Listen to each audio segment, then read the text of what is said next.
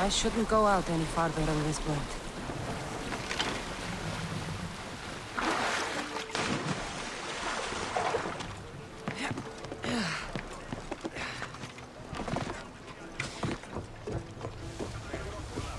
About my leader, do you have any news?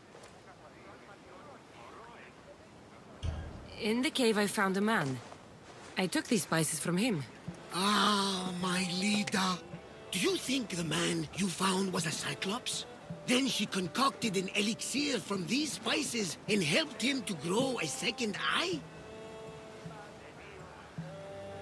Barnabas, there was no Cyclops on Anafi any more than there was one on Kefalonia. Have faith, my friend.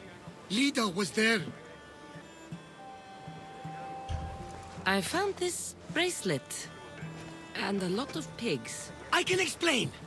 Lida had it and was transformed into a pig by Kirki. When she was turned back into a beautiful woman, she gave this to Kirki to remember her by.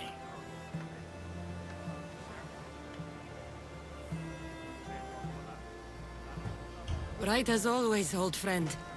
Which means we're one step closer to finding Lida, I think. You think correctly! The gods would never lie!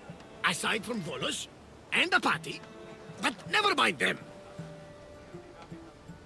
I found this Avlos on a siren.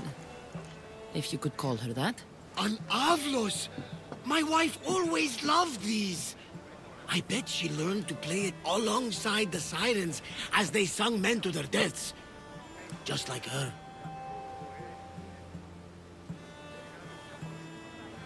I'll bet the sirens and Lida were good friends. She was so mesmerizing. Her song always worked on me.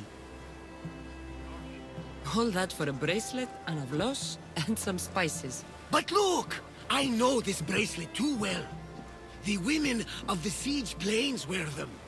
These spices are native to the lands of Demeter. And this avlos is marked by a craftsman in the Parnes Mountains. They're all from Attica.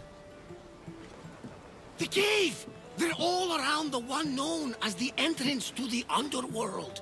It can't be a coincidence. Is that where Lida is? There's only one way to know.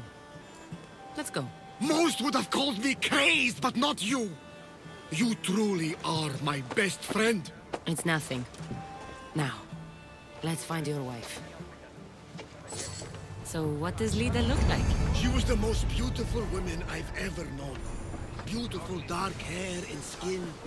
Her green eyes sparkle.